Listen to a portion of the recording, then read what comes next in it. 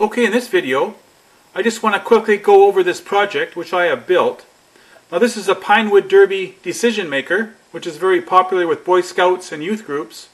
I built a few of these different types, but this is probably the simplest and cheapest way to go. So if you have a track and you need a decision maker, you might want to have a look at this one. Now this is for a 4-lane track. You can see there's 4 indicators, which indicates the winning track. And on the side I got an on-off switch, and it's powered by 9 volts, and there's a 9-volt battery inside the box. And on this side is my reset switch, which is reset the display after every race.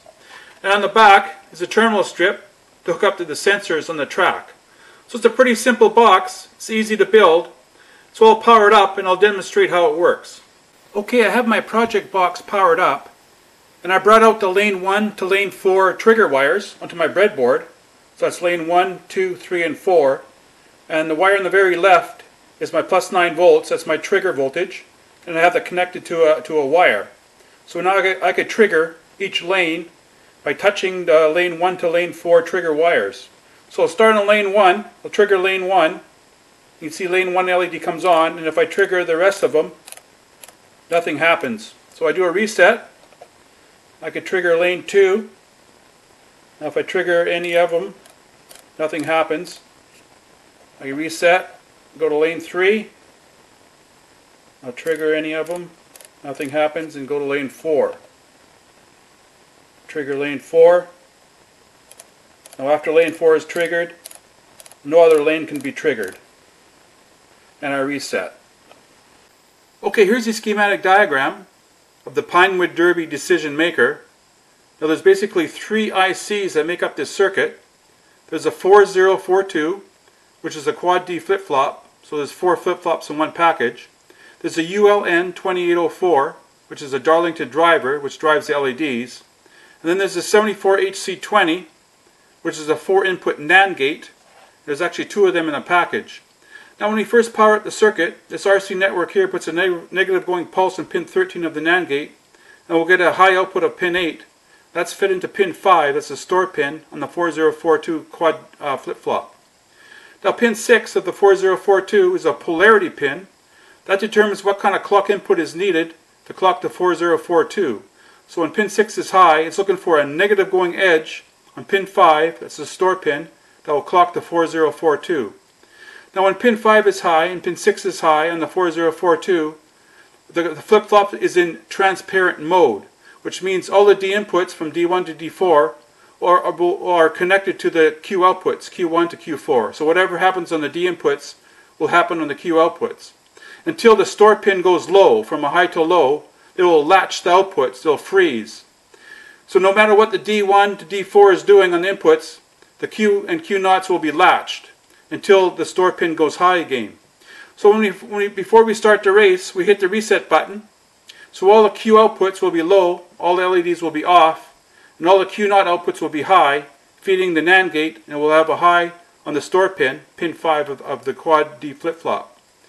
Now when the race starts, and the car on lane 1 gets to the switch first, we'll get a high into D1, that'll be transferred to the Q, and that will turn on lane 1 LED, and Q naught will go low, and which will hit pin 5 on the NAND gate, and it will cause the clock to go from a high to low on the store pin, which will latch the output, and it will freeze the output no matter what other cars are doing from D2 to D4. So the lane 1 light will be on, indicating that lane 1 won, and the rest of the cars will have no effect until the reset button is pressed for the next race. That's basically how it works. It's pretty simple.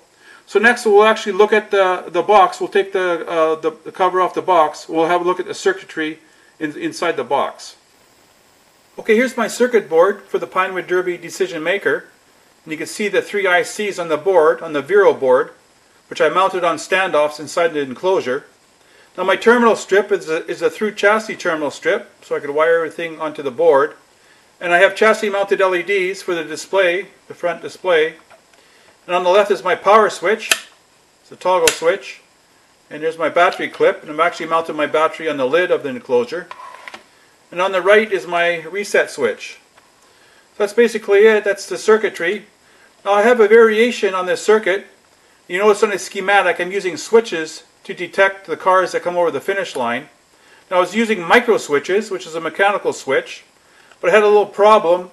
If somebody built their car and they carved the bottom end of the front end of their car so it's higher off the ground than in another car, the car that's lower to the ground would actually trigger the micro switch first.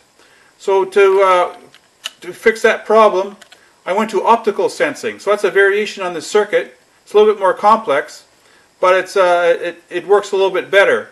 So that's one variation we could use. It's optical sensing to sense the cars coming over the finish line.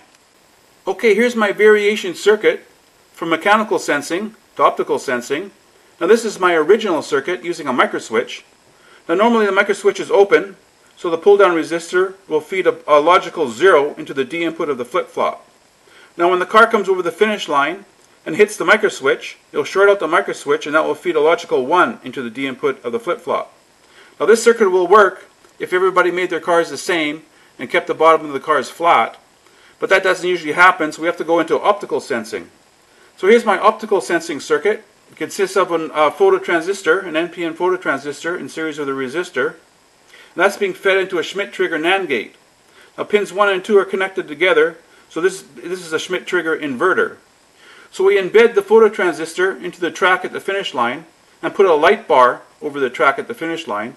So normally light will be shining on the phototransistor, and we'll have a logical 1 at the input of the inverter, so we'll have a logical 0 being fed into the D input of the flip-flop. Now when the car comes over the finish line and blocks the phototransistor, the output will be a logical 0 being fed into an inverter, so we'll have a logical 1 being fed into the D input of the flip-flop, which will activate the flip-flop.